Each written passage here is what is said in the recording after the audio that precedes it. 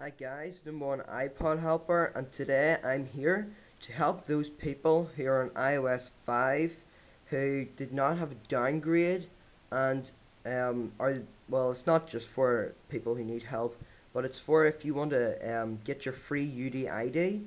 This is how you do it, and you do not need to pay, you don't need to contact anyone, you just need to have a jailbroken device.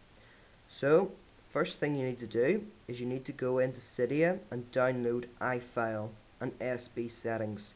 Um, by doing that, you just go into Cydia,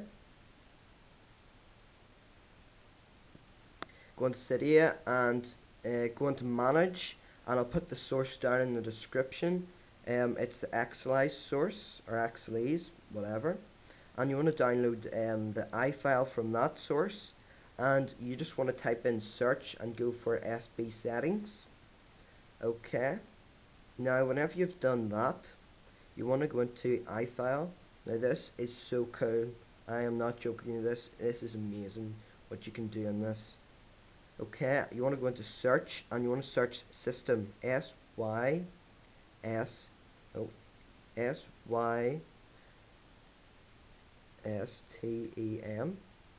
Oh, I spelled it wrong. SYSTEM. Sorry guys, I'm trying to look at this through the camera. Okay, whatever, I'll just go in to search for it.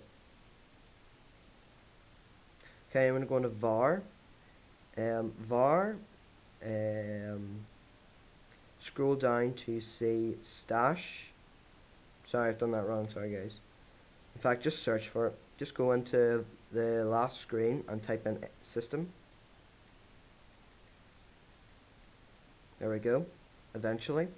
So you want to click on library, scroll down to see core services. Okay, scroll down to the bottom, and there you will see system version. Click on it, text viewer, click edit. Now scroll down to the very bottom, and the last two lines there, I don't know if you can see it or not, but it says string beta or beta and release type. You want to just X them off completely. Okay. Okay, done, save, done. Now you need to reboot your device. So I'll be back whenever that's rebooted. Okay guys, this is just booted back up. You want to say slide to setup. Now this here will search and find your device and activate it. Look at that. I did not register my UDID and it worked. So you want to set it up from a new iPod. Just type in your Apple ID. I'll be back whenever that's done. Okay, just type that in. I don't want to say my diagnostics, or however you pronounce that.